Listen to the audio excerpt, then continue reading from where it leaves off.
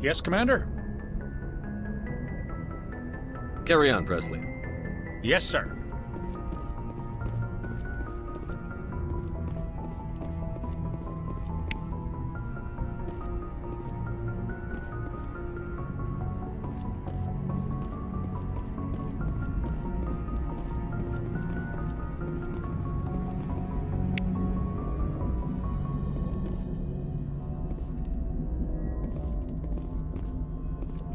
I prefer gold to silver, you know, for my medal.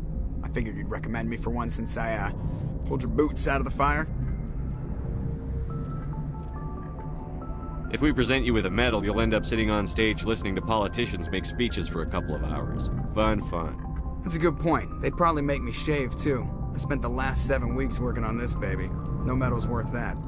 So, Commander, why don't you tell me why you're really here? How's the Normandy performing? Is she everything they said she'd be? She's the best ship in the fleet. If you've got a pilot who knows how to handle her. Balance isn't what you'd expect. Takes a while to get used to that oversized drive core we got stuffed in the back, and her power can sneak up on you if you're not careful. The Normandy's probably too much ship for your average Alliance pilot, Commander.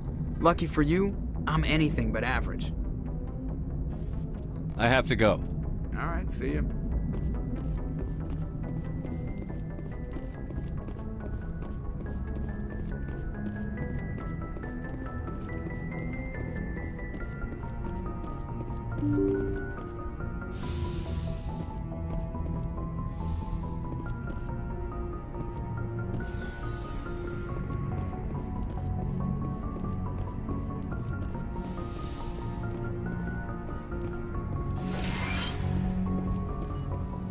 Yes, Commander? Is there something you need? I should go. Goodbye, Commander.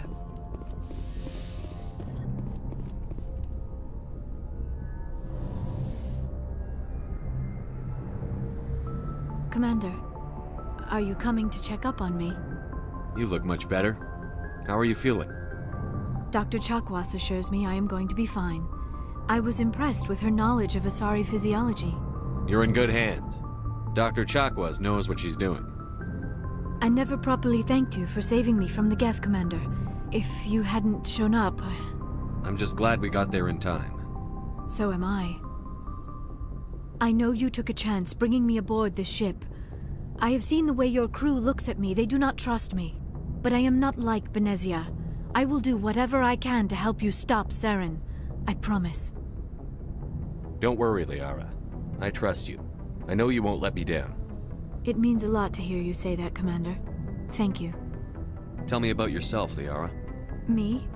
I am afraid I am not very interesting, Commander. I spend most of my time on remote digs, unearthing mundane items buried in long-forgotten Prothean ruins. Sounds dangerous. And lonely. Sometimes I would run afoul of indigenous life forms or stumble across a small band of mercenaries or privateers, but I was always careful. Until the Geth followed me to Artemis Tau, I never found myself in any situation my biotics could not handle. As for the solitude, well, that is one aspect that most appealed to me. Sometimes I just need to get away from other people. You don't like other people? I suppose it comes from being a matriarch's daughter. People expected me to follow in Benezia's footsteps. They wanted me to become a leader of our people. Matriarchs guide their followers into the future. They seek the truth of what is yet to come. Maybe that's why I became so interested in the secrets of the past. It sounds so foolish when I say it out loud. It sounds like I became an archaeologist simply to spite Benezia. All children rebel against their parents. It's a natural part of growing up. Aha, you share the wisdom of the matriarch, Shepard. That is exactly what Benezia said when I told her of my decision. But there was more to it than that. I felt drawn to the past. The Protheans were these wondrous, mysterious figures. I wanted to know everything about them. That is why I find you so fascinating. You were marked by the beacon on Eden Prime. You were touched by working Prothean technology. Sounds like you want to dissect me in a lab somewhere. What? No! I did not mean to insinuate. I never meant to offend you, Shepard. I only meant that you would be an interesting specimen for an in-depth study. No, that's even worse. Calm down, Liara. I was only joking. Joking? Oh, by the goddess, how could I be so dense? You must think I am a complete and utter fool. Now you know why I prefer to spend my time in the field with data disks and computers. I always seem to say something embarrassing around other people. Please, just pretend this conversation never happened. I'd like to know more about the Asari. We were the first species to discover the Citadel. We were instrumental in forming the Council, and we always strive to be the voice of peaceful cooperation in galactic disputes. My people believe we are all part of a single galactic community. Each species contributes something to the greater whole. Although we seek to understand other species, it seems few of them seek to understand us. The galaxy is filled with rumors and misinformation about my people. Like what? Most of the inaccuracies are centered around our mating rituals. My species is monogendered. Male and female have no real meaning for us. We still require a partner to reproduce. This second parent, however, may be of any species and any gender. I don't understand. Your species can mate with anyone? Mating is not quite the proper term, not as you understand it. Physical contact may or may not be involved, but it is not an essential element of the union. The true connection is mental. Our physiology allows us to meld with other beings. We can touch the very depths of their minds. We explore the genetic memory of their species. We share the most basic elements of their individual and racial identities. We then pass these traits on to our daughters. It is how we learn to grow as a species and how we develop a greater understanding of other races. What happens to your partner after the union? Every relationship is different. Some unions are a single encounter with both parents parting ways afterwards. Others can be more long-term. Sometimes an Asari and her partner will stay together for many decades. Do you know who Matriarch Benezia chose as her partner? She rarely spoke of her partner. Though I know my father, if you want to use that term, was another Asari. I thought you always needed another species to serve as one of the parents. Think about it, Shepard. If we were not able to mate with our own species, we would have died out long before we ever mastered spaceflight and left our homeworld. Union with our own kind is no longer common, not for the purposes of reproduction. Most Asari believe it weakens our species. Asari daughters inherit racial traits from the father species. If both parents are Asari, then nothing has been gained, or so conventional wisdom would hold. I am what is sometimes called a pureblood. Though no Asari would ever be cruel enough to say the word to my face, it is a great insult among my people. It is possible Benezia's partner was embarrassed by their union. She may have been too ashamed to publicly acknowledge me as her offspring. Maybe she wanted to meet you, but couldn't. Something could have happened to her. Maybe she passed away. You might be right. I hope you are. But I have no way to know for sure. Benezia never spoke of her partner. Whatever happened, it caused her too much pain to dwell on it. She raised me by herself, though that is not uncommon. Many Asari raise their children alone, particularly if the father species is short-lived. Often the partner will pass on long before the child reaches maturity. Do you know why Benezia joined up with Saren? I don't understand it. She was always outspoken about the need for the Asari to become more involved in shaping galactic events. Maybe she thought allying herself with Saren would somehow be for the greater good in the long run.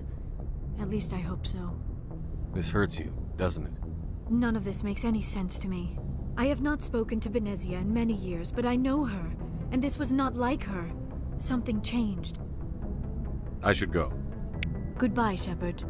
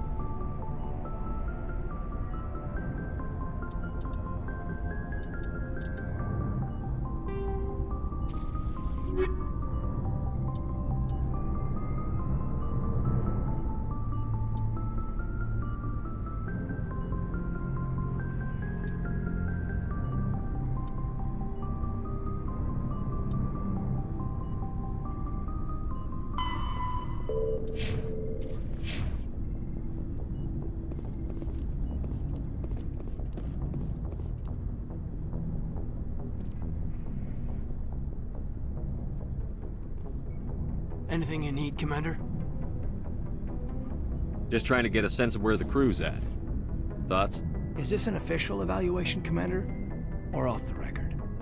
Alenko, when it's just you and me, you can consider it off the record. That's a generous attitude. Okay. I think there's something wrong with all this. This Saren is looking for records on some kind of galactic extinction, but we can't get backup from the Council? Sorry, Commander. There's writing on the wall here, but someone isn't reading it. The Council doesn't want to believe anything's wrong. I'd call it human nature, but... I hear you. It just seems like a group that's been around as long as the Council should see this coming.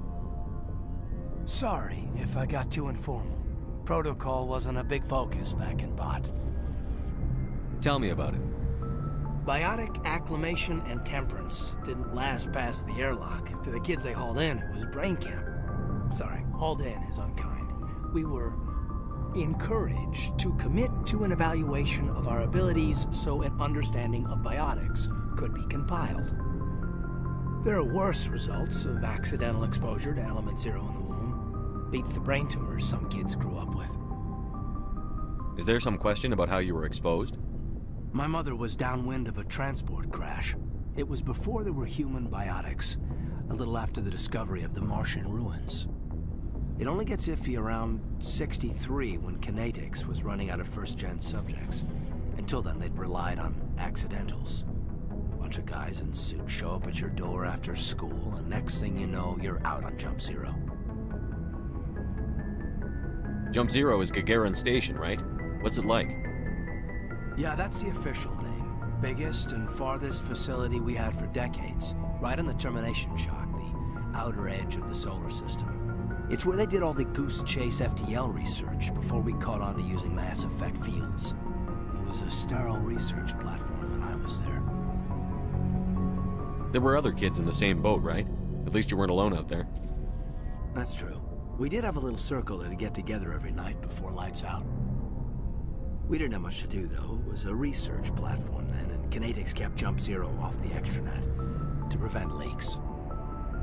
Then you must have had plenty of time to get to know each other. Yeah, we'd sit around and bull every night after dinner, play cards or network games. There was this girl named Rana, who had a little circle grow up around her. She was from Turkey. Her family was very rich, but she was smart and charming as hell. Beautiful, but not stuck up about it. I think you'd have liked her. Sounds like she was special to you. She was. Maybe she felt the same. But things never felt together. Training, you know. You know of any intentional exposures for certain? No one knows. Doesn't mean they didn't happen. As big as the exposures were, it was hard to track down accidentals. It It was different then. No one knew the potential, so there wasn't a lot of regulation. Anything Kinetics did was gold. I'm not saying they intentionally detonated drives over our outposts, but in retrospect, they were damn quick on the scene. Jump Zero's a long way from home. What was it like? The grand gateway to humanity looks a lot better in the vids. But that's my own baggage, Commander. No bearing on this. Alenko, there's no regulation that says you can't be friends with your commander. I appreciate that, Commander. I just don't want you to think that I'm a whiner. Besides, I've got my past squared away.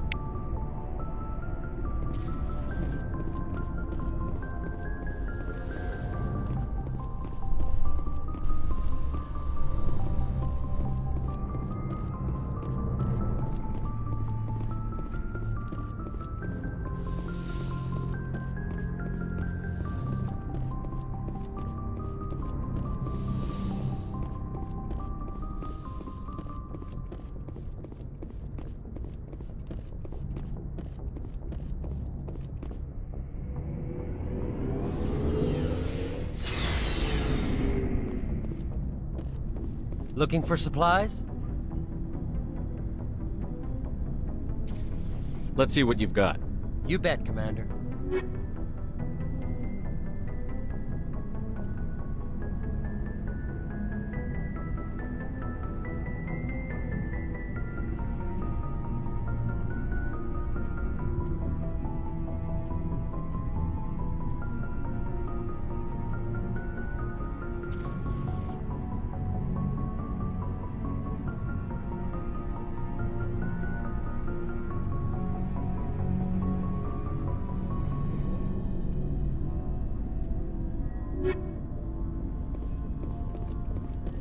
Commander, how are you? Why did you want to be a CSEC officer in the first place? That's a good question. There were several reasons, I guess. Like what? Probably the same as most officers. I wanted to fight injustice, wanted to help people. I guess my father had something to do with it too. He was CSEC, one of the best. I grew up hearing about his accomplishments or seeing his picture on the vids after a big arrest. He's taking my resignation pretty hard. That's tough, but you'd think he'd be impressed you're going after Saren. My father's a CSEC man to the bone. Do things right or don't do them at all, he says. He thinks I'm being too rash, too impatient. He's worried I'll become just like Saren. He actually talked me out of becoming a Spectre when I was younger, for the same reasons. You were asked to be a Spectre? Well, I was targeted as a possible Spectre candidate, me and about 1,000 other Turian military recruits. I could have received special training, but my father didn't like it. He despises the Spectres. He hates the idea of someone having unlimited power with no accountability. He wouldn't like you, Commander. No offense. I suppose I can understand his concern. You can, but Saren's not going to play by our rules, CSEC's rules. If you want to nail Saren, you need to send someone who isn't restricted by policies and procedures. Just because you can break the rules doesn't mean you should. I don't need to stoop to Saren's level to stop him. And neither do you, Garrus. I see what you mean, but I'll think about it. Thanks, Commander.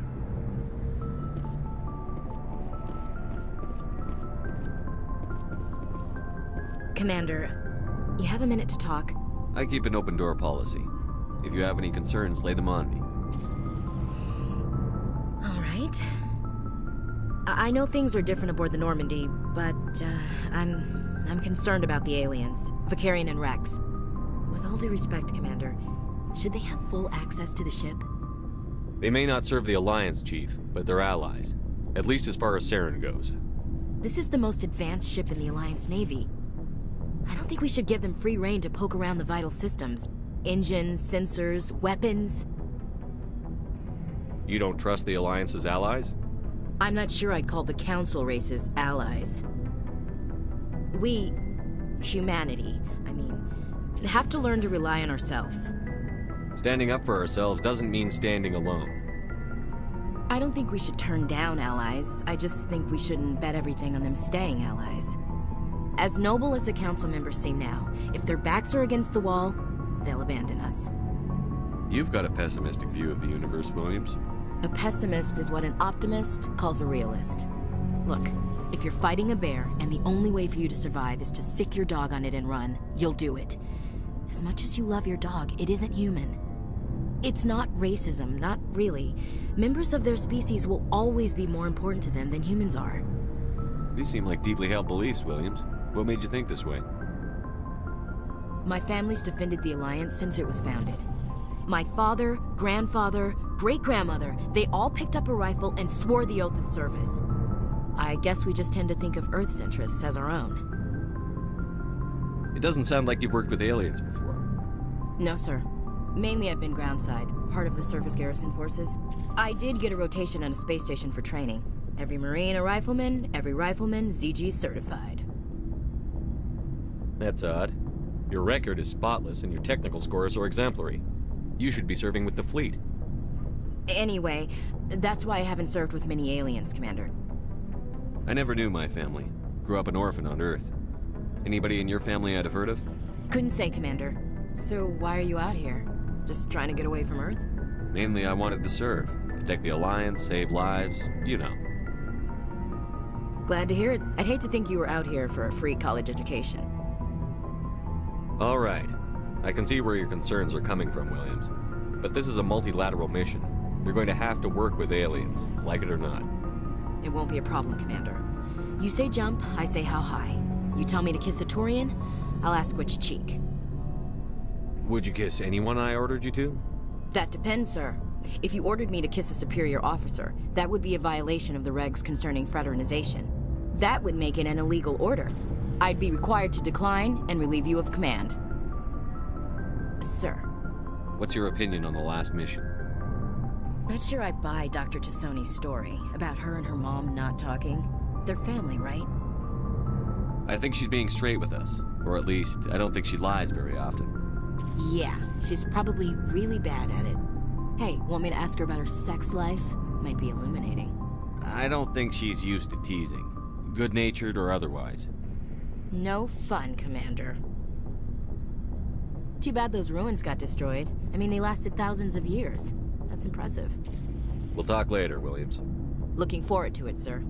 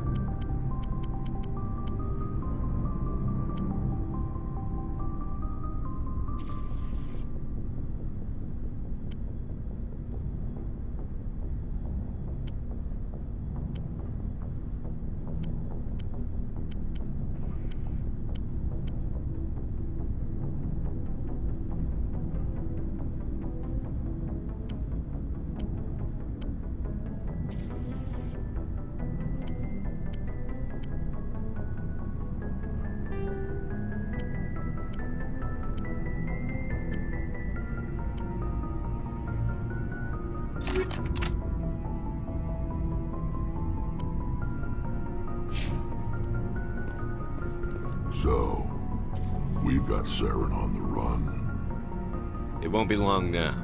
Saren's good, but I'm better. Good. He's rotten. To the core. I could tell as soon as I met him. Why didn't you tell me this sooner?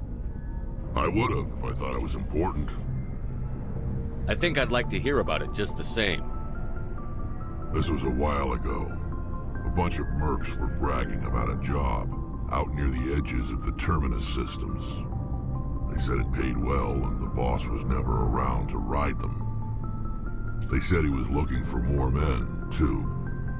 So I checked it out. I didn't know Saren was openly recruiting mercs. It wasn't that open, and he only showed his face once. We'd been raiding ships in the area for months when we took out this massive cargo freighter.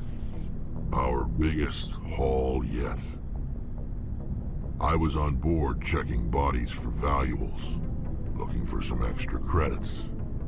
That's when I saw him. What did Saren want with the ship? I don't know what he wanted. He was just moving through the ship, watching. A couple of the mercs called him by name, but he never spoke to them. Never spoke to anyone. I had a really bad feeling about him, so I got the hell out. Didn't even wait to get paid. What kind of cargo was the freighter carrying? What was Saren after? I don't know. All I saw on that ship was food and medical supplies. There were some basic weapons, but nothing big. If there was anything of value on that ship, I didn't see it. That's why I didn't mention it sooner. Whose ship was it? There was a Volus trading vessel. Big one. Lots of guards. But they were no match for us. That's the only time you saw him? Yeah. Didn't even know who he was. Still wouldn't if I hadn't joined up with you. But my instincts were right. Every other merc on that mission turned up dead within a week. Every damn one. Are your people really dying? We're sure not getting any stronger. We're too spread out. None of us are interested in staying in our own system. So long, Rex. Shepard.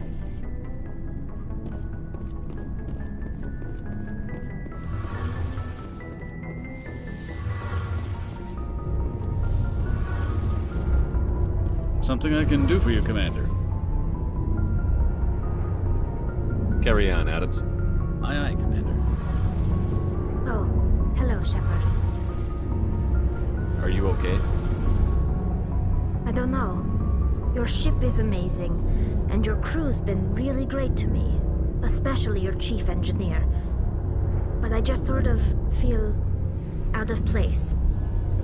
The Normandy runs so smooth it feels like we're not even moving, and the engines are so quiet. How do you sleep at night? I find it rather peaceful. Don't worry, you'll get used to it. But it's more than just the silence. This ship feels so empty. It's like half the crew is missing. Back home, I couldn't wait to go on my pilgrimage. I couldn't wait to get away from the crowds. Now that I'm out here, I kind of miss them. Sometimes we don't appreciate what we have until it's gone. That's true. I'm starting to wonder if that's what the pilgrimage is really about. It's given me a whole new perspective on my people and our culture. You know, there's always a few who go on their pilgrimages and never return. I always assumed something bad happened to them, but maybe they just wanted a different life. You do plan to return to the migrant fleet, right? I could never abandon my people, Shepard. I will go back eventually, but we have to stop Saren first. Otherwise, I might not have a home to go back to. I should go. See you later.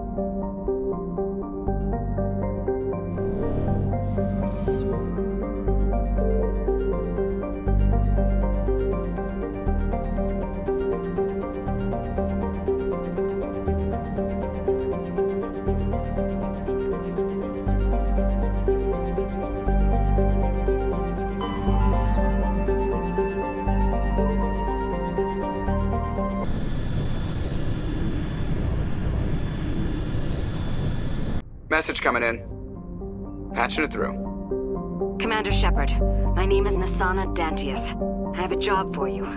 I can't say any more in an unsecured communication. If you're interested in hearing my offer, meet me on the Citadel so we can talk in person. I'll be waiting in the Diplomat's Lounge on the Presidium.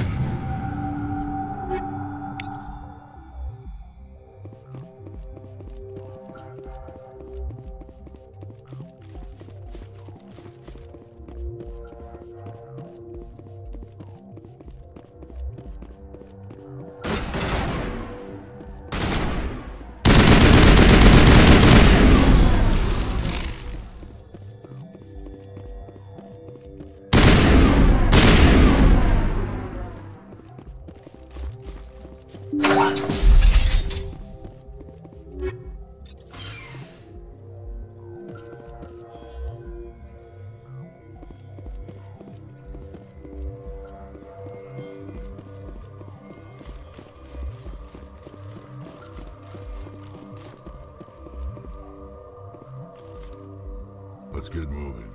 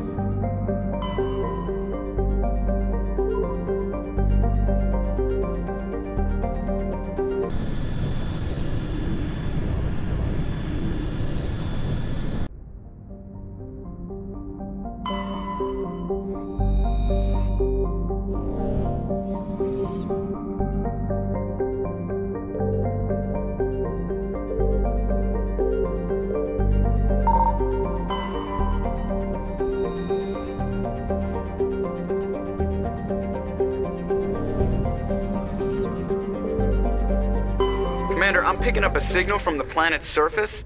It looks like an automated distress beacon.